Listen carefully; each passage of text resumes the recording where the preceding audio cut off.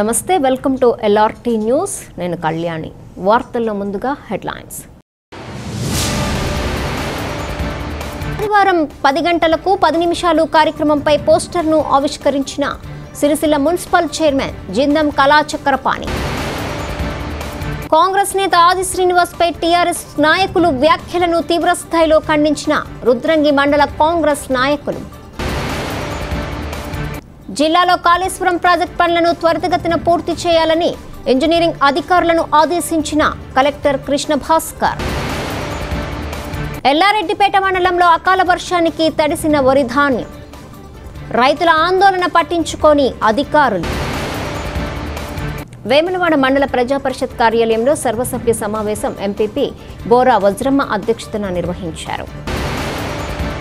బోయినపల్లి మండలం నర్సింగపూర్లో GWAC Gulf కార్మికుల అవగాహన వేదిక ఆధ్వర్యంలో 60 మందికి నిత్యావసర సరుకులను అందజేశారు.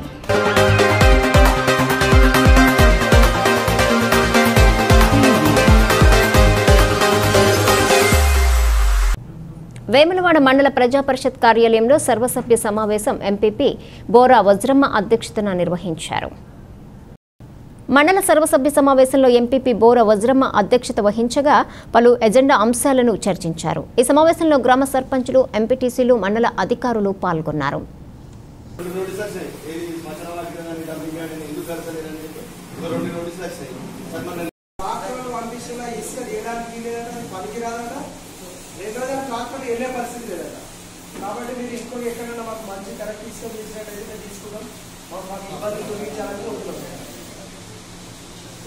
మేము కట్టడానికి కూడా సిద్ధంగా ఉన్నాం.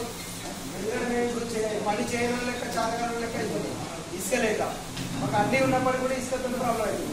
తప్పకుండా మీరు మాకు ఇసుక తొందరగా ఇప్పించినట్టయితే మేము తొందరగా పనులు స్టార్ట్ చేస్తాం. లేకపోతే మేము ఏం చేయలేము. 10 నిమిషాలు కేటాయించేస్తారు. అది ఒక సంతోషం సార్. కానీ తోబా పోవడానికి పాసిబుల్ అవుతుంది. సాగంపల్లి వాళ్ళు అసలు కట్ట ఉంది, కట్టడానికి పోతామంటే కూడా అది ప్రైవేట్ ల్యాండ్, అది పోవడానికి ఆస్కారం లేదని మేము బోర్డు చేయమని చెప్పి ఆల్రెడీ డైరెక్ట్ మాట్లాడేవాళ్ళు. ఇప్పుడు పరిస్థితి ఆల్రెడీ నాకు కలెక్టర్ ఆఫీస్ నుంచి 2 నోటీసులు వచ్చాయి సార్. ఇది శ్మశాన వాటిక కంపోస్ట్ ఎందుకు పెడతలేదని చెప్పి నాకు ఆల్రెడీ 2 నోటీసులు వచ్చింది. అది చాలా ప్రాబ్లం అవుతుంది సార్. ఇప్పుడు అది కాదన్నా కానీ మా పాత విలేజ్ సార్ 2 ఎకరాలు వెళ్తుంది సార్. పేన ల్యాండ్ కానీ అది ఒక 2 ఎకరాలు వెళ్తుంది. మీరు ఒకసారి పర్మిషన్ ఇస్తుంది సార్. మేము 6 లక్షలు సార్. ఇప్పుడు చాలా ఇబ్బంది అవుతుంది సార్. రోడ్ లేదు. ఏది ఈ సాధనపల్లి రూట్ మీకే పోవాలి. సాధనపల్లి రూట్ మీకే పోవాలంటే వాళ్ళు పోలిస్తలేదు. నేను ఆల్రెడీ కౌన్సిలర్ గారితో కూడా మాట్లాడాను. ఏంటి అంటే ఈ కట్ట అనేది అది బాపన్ వాళ్ళది పర్మిషన్ ఇవన్నీ ఆల్రెడీ ప్రైవేట్ ల్యాండ్ ఇది. మేము ప్రైవేట్ ల్యాండ్ పర్మిషన్ లాక్డౌన్ సమయంలో యువ ఫౌండేషన్ ద్వారా చేస్తున్న సేవలను గుర్తించి శ్రీ సాయి శాంతి సహాయ సేవా సమితి వారు ఆన్లైన్లో సేవక అవార్డుకు వేములవాడ టౌన్లో కానిస్టేబుల్గా పనిచేస్తున్న గొడిసెల రాజశేఖర్ గౌడ్ ఎంపికయ్యారు. ఈ సందర్భంగా సేవా సమితి వ్యవస్థాపక అధ్యక్షులు Yerram Purnashanti Gupta, national child and women development council national secretary, మహిళా విభాగం సేవాదల్ చైర్పర్సన్లు మాట్లాడుతూ ప్రస్తుత పరిస్థితుల్లో స్వయంగా సన్మానించలేకపోతున్నట్లు తెలిపారు. ఈ సందర్భంగా రాజశేఖర్ గౌడ్ మాట్లాడుతూ ప్రశంస కోసం, అవార్డుల కోసం సేవ చేయలేదని, కరోనా సమయంలో మానవత్వంతో సేవ చేయడం బాధ్యతగా భావించానన్నారు. సిరిసిల్ల పురపాలక సంఘం కార్యాలయంలో ఆదివారం 10 గంటలకు 10 నిమిషాలు కార్యక్రమంపై వాల్ పోస్టర్ను మున్సిపల్ చైర్మన్ జిందం కళాచక్రపాణి చేతుల మీదుగా ఆవిష్కరించారు.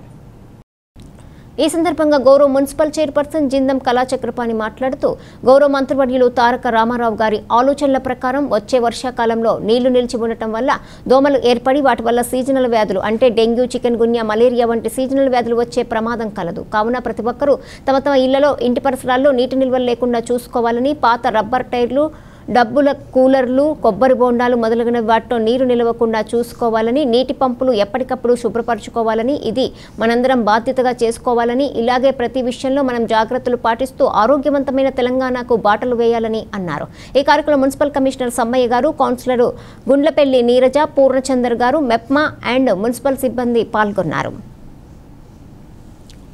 రాజన్న సిరిసిల్ల జిల్లా బోయినపల్లి మండలం నర్సింగపూర్లో జీడబ్ల్యూఏసీ గల్ఫ్ కార్మికుల అవగాహన వేదిక ఆధ్వర్యంలో గ్రామ పంచాయతీ కార్యాలయ ఆవరణలో 60 మందికి నిత్యావసర సరుకులను, బియ్యాన్ని సర్పంచ్ జోగినపల్లి ప్రేమసాగర్ రావు అందజేశారు.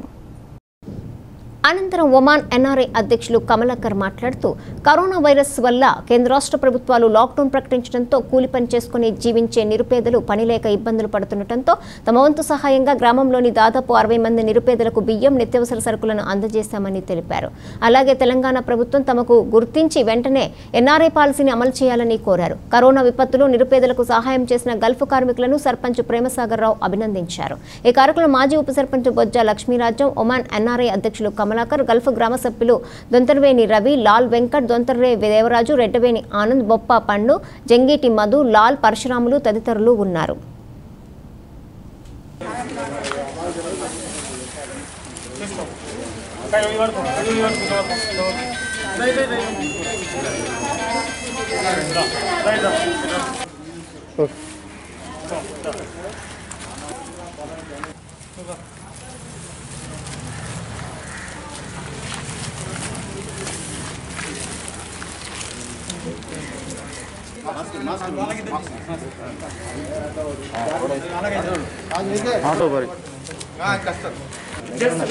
బోయినపల్లి మండలం నర్సింగాపూర్ గ్రామంలో కరోనా విపత్తులో భాగంగా గల్ఫ్ కార్మికుల అవగాహన ముఖ్యంగా రాబోయే రోజుల్లో కూడా ఇంకా ఇటువంటి మంచి విజయవంతమైన కార్యక్రమాలు చేయాలని మనస్ఫూర్తిగా కోరుకుంటూ ప్రతి కార్యక్రమంలో వాళ్ళ గల్ఫ్ సోదరుల కుటుంబాలు పాల్గొనాలని కోరుకుంటూ అందరికీ నమస్కారములు.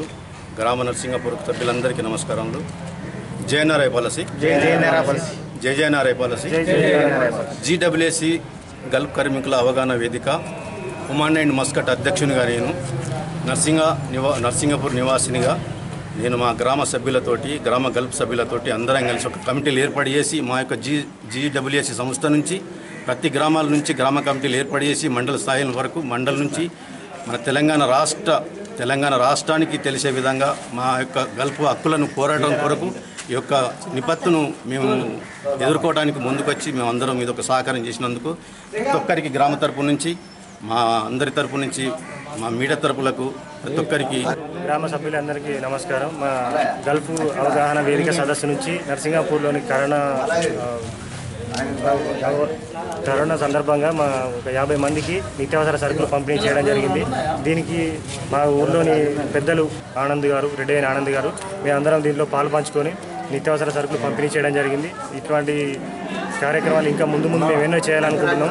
మా గల్ఫ్ కార్మికులకు సపోర్ట్గా మా కేసీఆర్ గారు ఎన్ఆర్ఐ పాలసీని ముందుకు తీసుకొచ్చి మాకు ఇంతకుముందే మాట ఇవ్వడం జరిగింది. దాన్ని ముందుకు తీసుకొచ్చి మాకు ఎన్ఆర్ఐ పాలసీని చేస్తారని చెప్పి భావిస్తున్నాం. నా పేరు మధు, జంగిడి మధు, మా తడగొండ. నేను ఎన్ఆర్ఐ పాలసీ తడగొండ అధ్యక్షుడిని. ముఖ్యంగా జీడబ్ల్యూఎస్సి వ్యవస్థాపకుడు కృష్ణన్న ఆదేశాలు ఏం చేసిందంటే, ఈ కరోనా విపత్తులో మీ గ్రామాలలో ఎవరైతే ఎన్ఆర్ఐ సభ్యులు ఉన్నారో, జీడబ్ల్యూఎస్ సభ్యులు ఉన్నారో, గల్ఫ్ ప్లస్ మరియు పేద ప్రజలకు సహాయం చూడండి. దుబాయ్లో తన వ్యక్తిగత ప్రయోజనాలు పక్కకు పెట్టేసి కేవలం గల్ఫ్ సోదరుల కోసం కష్టపడుతుండు. తననైనా దృష్టిలో ఉంచుకొని ఎన్ఆర్ఐ పాలసీ అమలు చేస్తే చాలా సంతోషం. మీ ఫోటోలకు పాలాభిషేకం చేస్తాం. మా ఇంట్లో దీపాలు ముట్టించే ముందు మిమ్మల్ని గుర్తించుకొని మేము అధ్యస్తాం. కేసీఆర్ సారు ఇప్పటికైనా ఎన్ఆర్ఐ పాలసీ అమలు చేయాలని చెప్పి కోరు. కాంగ్రెస్ నాయకుడు ఆది శ్రీనివాస్పై తెరాస నాయకులు చేసిన వ్యాఖ్యలను తీవ్రంగా ఖండిస్తున్నామని రుద్రంగి మండల కాంగ్రెస్ పార్టీ నాయకులు తెలిపారు. రుద్రంగి మండల కాంగ్రెస్ పార్టీ కార్యాలయంలో మీడియా సమావేశం నిర్వహించారు. కాంగ్రెస్ మండల అధ్యక్షుడు బైరి గంగమల్లయ్య మాట్లాడుతూ, నిన్నటి రోజున తెరాస నాయకులు కాంగ్రెస్ నాయకుడు ఆది శ్రీనివాస్పై చేసిన వ్యాఖ్యలను తీవ్రంగా ఖండిస్తున్నామన్నారు. గెలిపించిన ప్రజల కష్టసుఖాలను పట్టించుకోకుండా మీ నాయకుడు జర్మనీ వెళ్లిపోతాడా అని, మా నాయకుడు గెలిచినా ఓడినా ప్రజల వెంట ఉంటాడన్నారు. మీ నాయకుడు మెప్పు కోసం ఇష్టం వచ్చినా వ్యాఖ్యలు చేయడం సరికాదన్నారు. కరోనా కష్టకాలంలో ఎంతో మంది వలస కూలీలకు అండగా మా నాయకుడు నిలబడ్డాడని అది తెలుసుకుని మాట్లాడాలన్నారు. 11 ఏళ్ల క్రితమే మా నాయకుడి కృషి వల్లే నాగారం చెరువు ప్రాజెక్టు ప్రారంభమైందని ప్రజలకు, రైతులకు తెలుసన్నారు. కాంగ్రెస్ పార్టీ పరిపాలనలో కూడా మా నాయకుడు రుద్రంగిలో వాటర్ ట్యాంకులు, సీసీ రోడ్లు, డ్రైనేజీ నిర్మాణం ఇలా ఎంతో అభివృద్ధి చేశాడని మర్చిపోయారా? నాయకుడి మెప్పు కోసం కాదు, గెలిపించిన ప్రజల కోసం పనిచేయాలని అన్నారు. కాంగ్రెస్ పార్టీ గురించి కానీ మా నాయకుడి గురించి కానీ ఇష్టం వచ్చినట్లు విమర్శలు చేస్తే సహించబోయేది లేదని అన్నారు. ఈ కార్యక్రమంలో గ్రామశాఖ అధ్యక్షుడు సమా మోహన్ రెడ్డి, చిలుకల తిరుపతి, గడ్డం శ్రీను, ధర్నా మల్లేశము, అట్టెపల్లి మల్లేశము, అభి, అనిల్, గుగ్గిళ్ల వెంకటేష్ కాంగ్రెస్ నాయకులు పాల్గొన్నారు. ఆ డబ్బులు 1737 కోట్లు మంజూరు చేసినాక అదే రోజు ఎమ్మెల్యే రాజేశ్వరరావు కూడా ఇప్పుడున్న ఎమ్మెల్యేల బాపు వైఎస్ రాజశేఖరుడికి కృతజ్ఞతలు తెలిపిన సందర్భం మీరు మర్చిపోయి ఉంటారని చెప్పి మేము హెచ్చరిస్తున్నాం. అదేవిధంగా 14 సంవత్సరాల కింద కట్టిన ఈ నాగర్ చెరువు కానీ కల్లూరు చెరువు కానీ అప్పటి రైతులకు కాంగ్రెస్ ప్రభుత్వం ఉన్నప్పుడు రైతుల భూముల డబ్బులు కట్టించి నాగర్ చెరువు పూర్తి చేసి కూడా 11 ఇంకా ఇప్పుడు నాగర్ చెరువులో నీళ్లు మొన్నటి రోజు వచ్చినప్పుడు కూడా ఏ ఒక్క కాలువ కూడా దవ్వి రైతులకు మేడిపల్లి మండలం కావచ్చు, కద్దపురం మండలం కావచ్చు, అప్పుడు కూడా 2 సంవత్సరాల కింద రాజశేఖర రెడ్డి 2 సంవత్సరాల కింద వరీశ్వరరావు వచ్చి 200 కోట్లు మంజూరని చెప్పి ఎలక్షన్ కూడా 2 సంవత్సరాల కింద చెప్పింది ఇప్పటికీ మర్చిపోయి ఉంటారు. ఇప్పటికి కలిగోడ చేరు కూడా నెలకు ఒక వారం రోజులు పని నడుస్తుంది, అక్కడనే అయిపోతుంది. ఇది ప్రజలకు నీళ్లు ఇయ్యు అని చెప్పి మేము అడుగుడు తప్ప అని చెప్పి మేము అడుగుతున్నాం. అదంతా ప్రజలు నిర్మిస్తున్నారు. చీరన్న గారి పెద్దలు మేము గతంలో చేసిన అభివృద్ధి చెప్పిండు. ఏం చెప్పిండు? వయసు ఉన్నప్పుడు 1737 కోట్ల మంజూరు చేపించింది వాస్తవే. నాగర్ చెరువు 11 సంవత్సరాల కింద కట్టించింది వాస్తవే. అప్పటి నుంచి ఈ నీళ్ళు ఎప్పుడు 11 సంవత్సరాలు కాకుండా కనీసం 8 సంవత్సరాల కింద నీళ్లు రైతులకు రావాల్సినది సందర్భం పోయి ఇలా మీరు పెద్ద పెద్ద మాట్లాడుతున్నారు, మర్చిపో స్థాయిని మించి మాట్లాడుతున్నారు. మీ స్థాయి ఏందో మీరు జాగ్రత్తగా దగ్గర పెట్టుకొని మాట్లాడాలా. అదేవిధంగా గతంలో కాంగ్రెస్ ప్రభుత్వం ఉన్నప్పుడు చాలా పేదవాళ్లకు ఇల్లు కట్టుకుంటే 80-70 రూపాయలు ఇచ్చేవాళ్ళు. గతంలో 2 సంవత్సరాల కింద భూమి పూజ చేశారు. 3 సంవత్సరాల కింద డబ్బు బిడ్డు అని చెప్పి ఇక్కడనే హృదయంలో ఏ ఒక్కడికి కొన్ని మండలాలకు డబ్బు బిడ్డు కట్టు ఈ మండలం ఏ ఒక్క గరీబ్ ఒక బెడ్రూమ్ ఇచ్చిన సందర్భం ఉందా అని చెప్పి మేము అడుగుతున్నాం. ఇలా మీరు ఇంత బాగా గొప్ప చెప్పుకుంటారు. పోతా ఉంటే ఇక చెప్తా ఉంటే పెద్దలు ఆలోచన చేసిన అభివృద్ధి పదవి లేకుండా కానీ ప్రజల్లో కష్టసుఖాలు పంచుకొని ప్రజల్లో ఎమ్మటి ఉంటుండు కాబట్టి మీరు దాన్ని గుర్తుపెట్టుకోవాల్సిన అవసరం మీకు ఎంతైనా ఉన్నది. ఒకవేళ మీరు అనవసరంగా ఇట్లా తుపాకు రావడంటే ఇవాళ తుపాకు రావడం డబుల్ బెడ్రూమ్లోకి కొబ్బరిగా పెట్టిన తుపాకు రావడా వాస్తవాలు అడిగితే తుపాకు రావడా అది తుపాకు రావడం ఓలా అనేది మీరు తెలుసుకొని నోరు దగ్గర పెట్టుకొని మాట్లాడాలని చెప్పి హెచ్చరిస్తూ ఆన్లైన్లో ప్రజా ఫిర్యాదులను సులభంగా వేగంగా పరిష్కరించడానికి తమ కంపెనీ నూతనంగా రూపొందించిన సాఫ్ట్వేర్ ఉపయోగపడుతుందని హైదరాబాద్కు చెందిన Globus information India private limited company ప్రతినిధులు తెలిపారు.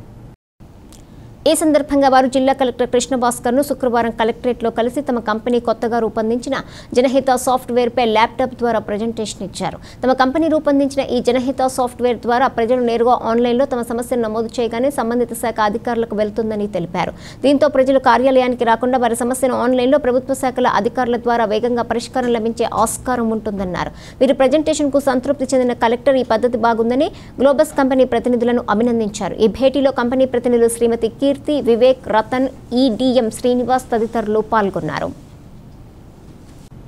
సిద్దిపేట జిల్లా హుస్నాబాద్ పురపాలక సంఘ కార్యాలయంలో పురపాలక సంఘం పారిశుద్ధ్య కార్మికులకు పురపాలక సంఘం సహకారంతో ప్రభుత్వ ఆసుపత్రి ఆధ్వర్యంలో ఉచిత వైద్య పరీక్షలు నిర్వహించారు.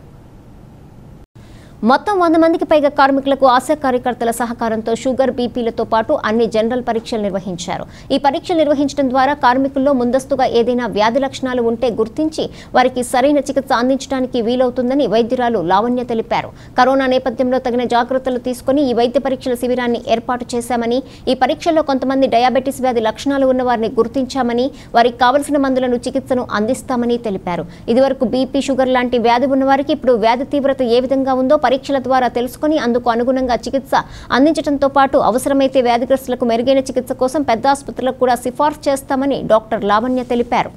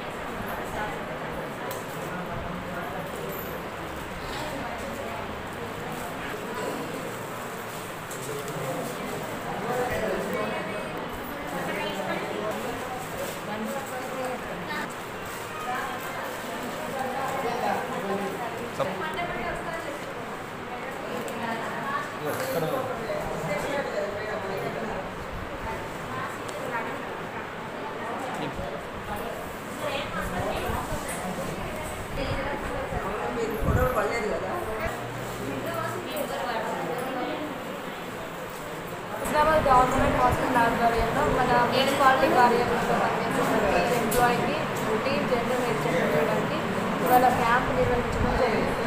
సో ఇందులో భాగంగా మా ఆశా సిబ్బంది ANMs and doctor Lavanya professional వచ్చి జనరల్గా అన్నీ చేసే పరీక్షలు చేస్తున్నాము. ఇందులో భాగంగా మనం ఆర్బీఎస్ అంటే random blood sugar and BP monitor చేస్తున్నాము. సో దీంట్లో ఏంటంటే మనకు కొత్తగా డయాబెటిక్ వాళ్ళు కూడా దొరికారు మనకి ఇప్పుడు. సో ఆర్బీఎస్ చేయడం వల్ల షుగర్ వేస్తుంది వాళ్ళు ఏమైనా ప్రీ డయాబెటిక్ ఉన్నారా, డయాబెటిక్ అయితే మెడిసిన్స్ కంట్రోల్ ఉందా లేదా అనేది అర్థమవుతుంది. బీపీ కూడా బీపీ మానిటర్ చేయడం వల్ల బీపీ పేషెంట్స్ మనకు కొత్తగా దొరకడం కానీ లేదా ఆల్రెడీ బీపీ ట్యాబ్లెట్స్ వాడే వాళ్ళకు బీపీ కంట్రోల్లో ఉందా లేదా చూసుకోవాలంటే మిగతా ఏమైనా వాళ్ళకి హెల్త్ కంప్లైంట్స్ హెల్త్ ఇష్యూస్ వస్తే వాటిని కూడా మేము పరిశీలించి ఎగ్జామిన్ చేసి మెడికేషన్ ఇస్తున్నాం. సో ఇక్కడ మాకు ఏమైనా పాసిబుల్ కానీ కేసెస్ కానీ లేదా బీపీ మానిటరింగ్ కోసం మా సిఎఫ్సీ కానీ లేదా అంతకన్నా పెద్ద పరిధిలో అయితే పెద్ద హాస్పిటల్కి రిఫర్ చేయడం జరుగుతుంది. రాజన్న సిరిసిల్ల జిల్లా ఎల్లారెడ్డిపేట మండలం దుమాల గ్రామంలో ఉపాధి పనులకు వెళ్లి వడదెబ్బతో ఉపాధి హామీ కూలీ మృతి చెందిన ఘటన చోటు చేసుకుంది. ఎల్లారెడ్డిపేట మండలం దుమాల గ్రామంలో ఉపాధి హామీ పనుల నిమిత్తం గ్రామానికి చెందిన శివరాంరెడ్డి పని ముగించుకుని ఇంటికి వచ్చిన వెంటనే మృతి చెందినట్లు గ్రామస్తులు తెలిపారు. శివరాంరెడ్డి కుటుంబాన్ని ప్రభుత్వం ఆదుకోవాలని వైస్ ఎంపీపీ కదిరే భాస్కర్ గౌడ్ విజ్ఞప్తి చేశారు. ఈరోజు ఎల్లారెడ్డిపేట మండల్ దుమాల గ్రామానికి చెందిన బద్దిపడిగే శివరాములు అనే వ్యక్తి నిరుపేద కుటుంబానికి చెందిన వారు వారికి 2 కూతుర్లు. వారి కుటుంబ పరిస్థితి బాగులేదు కాబట్టి ఉపాధి హామీ కూలీకి వెళ్ళడం జరిగింది. ఉపాధి హామీ కూలీకి వెళ్ళి తిరిగి వస్తుండగా వడదెబ్బతో ఆ శివరాములు అనే వ్యక్తి మరణించడం జరిగింది. అందు గురించి ప్రభుత్వం ఆయనకు 2 కూతుర్లు ఉన్నారు కాబట్టి ఆయన పరిస్థితి బాగాలేదు కాబట్టి ఆయనను మన ప్రభుత్వం ఆదుకొని ఆయనను ఆర్థిక సాయం చేయాలని మన దుమాల గ్రామ తరపున కోరడం జరుగుతుంది. రాజన్న సిరిసిల్ల జిల్లా పురపాలక సంఘంలో ఏర్పాటు చేసిన కార్యక్రమంలో 17వ పోలీస్ బెటాలియన్ ఆధ్వర్యంలో బెటాలియన్ కమాండెంట్ టి అలెక్స్ మరియు మున్సిపల్ కమిషనర్ వి సమ్మయ్య సంయుక్తంగా నిత్యావసర వస్తువులు పంపిణీ చేశారు. ఈ సందర్భంగా బెటాలియన్ కమాండెంట్ టి అలెక్స్ మాట్లాడుతూ కరోనా వైరస్ వ్యాప్తి కారణంగా పేదలు మరియు మధ్యతరగతి ప్రజలు చాలా ఇబ్బందులు ఎదుర్కొంటున్నారని పేర్కొన్నారు. ఈ సందర్భంగా తమ వంతు సహాయంగా 17వ పోలీస్ బెటాలియన్ అధికారులు మరియు సిబ్బంది మున్సిపల్ పారిశుద్ధ్య సిబ్బందికి ఈ యొక్క నిత్యావసర వస్తువులు పంపిణీ చేయడం జరిగిందని తెలిపారు. ఈ కార్యక్రమంలో మున్సిపల్ చైర్పర్సన్ కళా చక్రపాణి, అడిషనల్ కమాండెంట్ పెద్దబాబు మరియు అసిస్టెంట్ కమాండెంట్ టి కాళిదాసు, అధికారులు మరియు సిబ్బంది పాల్గొన్నారు.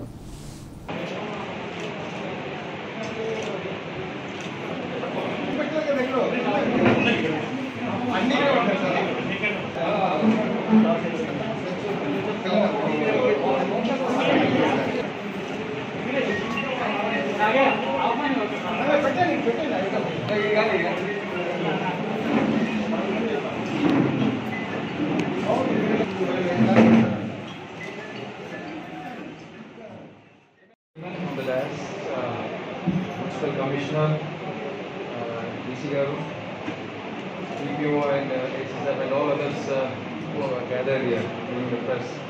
Once again, thank you all for coming, and on a part of our responsibility to people who work very hard at this time of crisis, and basically Corona and the it's spread throughout the world, the entire world only. So we thought as some sort of responsibility, people who are working on day-to-day basis that will help them with some ration or something, and they have come up. Then Commissioner I just put forth that we would like to give some ration to about 50 people of your staff, and he has totally agreed. Then invitation on Sardapur land, better land invitation to Sarur Udayam. He came there and he spent about a couple of hours, 2 hours he was there. We went around and we wanted some development there, which is agreed to help us, and we hope that it will come up in a good way with the help of Municipal Commissioner and Chairman Madam. We would like to ask to request that could possibly help us in all sort of ways. We are put some request forward, Commissioner has agreed to help us, and we will look forward to it. At the same time, people who are working on the ground are more responsible. Take care, stay safe, whatever it is, always stay safe and maintain the distance and get control. That is a practice which has to be adopted. Once again, thank you all for coming, and it's a generous contribution what we make to make a better of what you are doing. Thank you.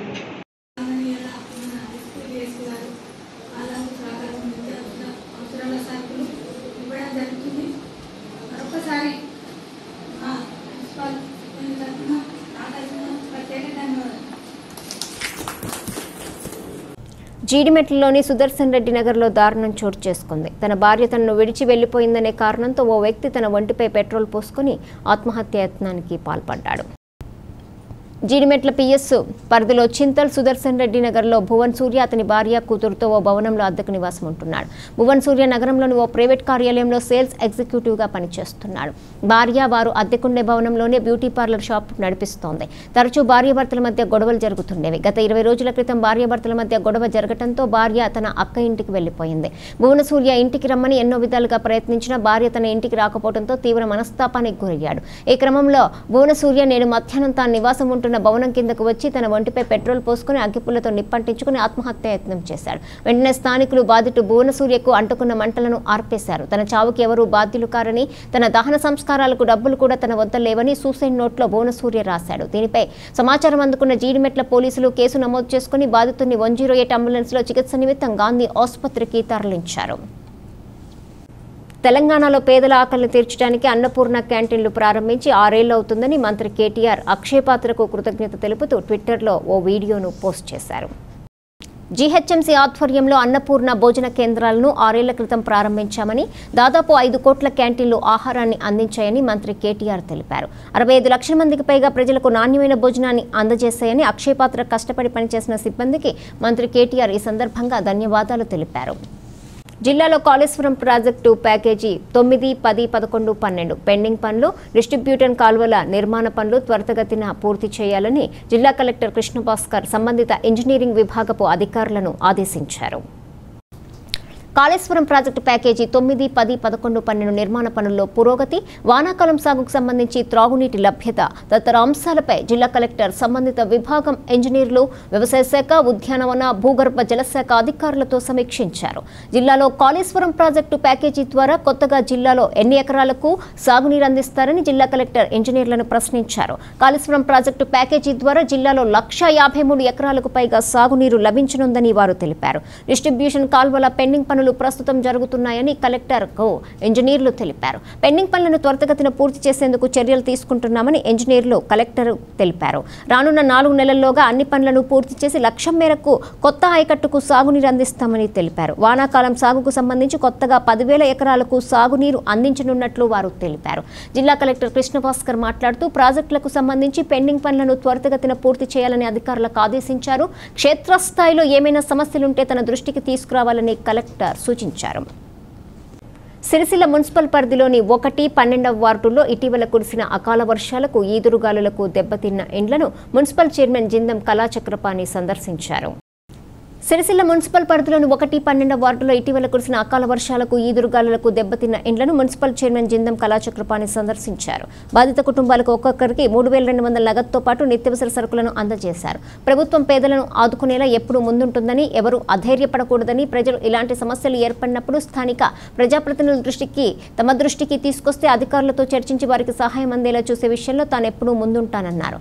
ఈ కార్యక్రమంలో కౌన్సిలర్లు పాతూరి రాజిరెడ్డి, పోచా వేణి, సత్తా ఎల్లయ్య, తెరస నాయకులు పులి మల్లేశం, తిరుపతి, పోచా వేణి, ఎల్లయ్య నాయకులు పాల్గొన్నారు.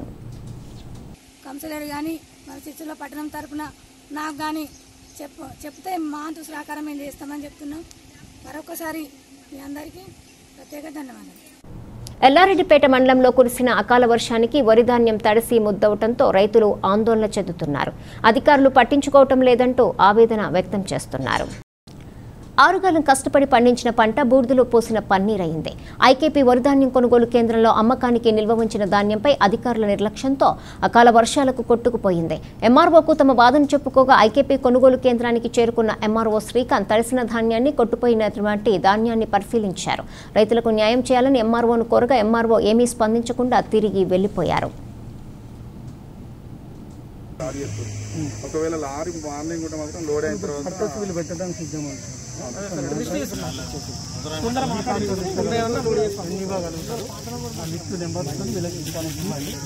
ఇది మాత్రం పర్మిషన్ తీసుకుని ట్రాక్టర్ మీద పంపిస్తుంది.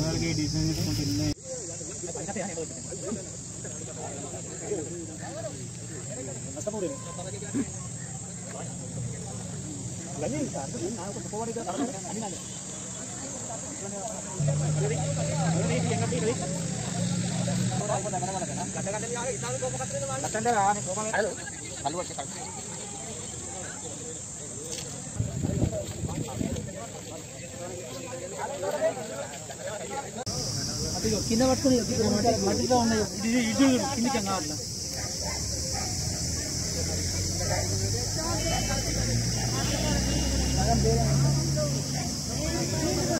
10 రోజుల నుంచి మ్యాచ్ రాలేదని చెప్పేసి వడ్లు ఆపుకుంటూ వచ్చారు. ఈ రోజు కూడా చూసిరు మ్యాచ్ రాలేదంటే కుప్ప నేర్పుకోవడం జరిగింది. ఈరోజు అకాల వర్షంతో మొత్తం ఉన్న వరదంతా ఇళ్ళకెళ్ళి వచ్చింది. ఎంఆర్ఓ సార్ కూడా వచ్చారు, వచ్చి కూడా చూసిన తర్వాత ఏది భరోసా ఇవ్వకుండా ట్రాక్టర్ల విషయమే మాట్లాడుకుంటూ వెళ్ళిపోయారే తప్పించి దీని గురించి అసలు ఏం మాత్రం శ్రద్ధ తీసుకోలేదు. మరి తడిసిన వడ్లు ఎండాలంటే మళ్ళీ వారం 10 రోజులు పడుతుంది. మళ్ళీ మధ్యలో వర్షం వస్తే మళ్ళీ తడవడం, మళ్ళీ ఎండబోయడం ఇదే అవుతుంది తప్పించి అసలు ఇది కాంట పెట్టుకోవడం అనేది ఇది ఎంఆర్ఓ సార్ వచ్చినా కూడా ఏది భరోసా ఇవ్వకుండా వెళ్ళిపోవడం జరిగింది. మరి ఇది తడిసిన ధాన్యాన్ని కూడా పెట్టుకోవాలని చెప్పేసి సార్ గారిని విజ్ఞప్తి చేస్తున్నాం. ఇప్పటికీ ఎన్నిసార్లు తడిచినాయి? ఇప్పటికీ మూడోసారి తడవడం, మధ్యలో వర్షం వచ్చి తడవడం, మళ్ళీ ఎండబోయడం ఇలా 2-3 సార్లు జరిగింది. ఇప్పటికీ మూడోసారి మళ్ళీ కుప్ప రాలేదని చెప్తే పొద్దున కూడా చూపించాడు మ్యాచ్ రాలేదని చెప్పారు. రాకపోతే ఎండబోయడం జరిగింది. ఇక మధ్యాహ్నం వర్షం వచ్చి మొత్తం దీనిలోకి వెళ్ళే వరద పోయింది. ఉన్న వడ్లు కూడా కొట్టుకుపోయింది. తడిచినాయి ఈ ఆటలను పట్టించుకుంటలేరు సారు. ఇక మళ్ళీ మ్యాచ్ రాలేవాడు నేర్పినాం, మళ్ళీ పరదలు కొట్టుకుపోయినాయి, మళ్ళీ తడిచినాయి. వీటి పరిచయం అయింది. ఇప్పుడు 4గోసారి తడచడం రాలేదు. ఎవరు రాలేదు సారు. ఇప్పుడే వచ్చారు, సప్లై కూడా పోతుంది సారు. ఏం చెప్పలేదు కదా సారు. ఎన్నిసార్లు ఎండ పోతుంది సార్. ఇప్పుడు పిల్లలు మేము గోసావుడు పరదాన్ని కొట్టుకపోయినాయి సార్, మళ్ళీ లేచిపోయినాయి. ఈ వార్తలు ఇంతటితో సమాప్తం. తిరిగి ప్రసారమయ్యే LRT న్యూస్లో మళ్ళీ కలుసుకుందాం. అంతవరకు సెలవు. నమస్కారం.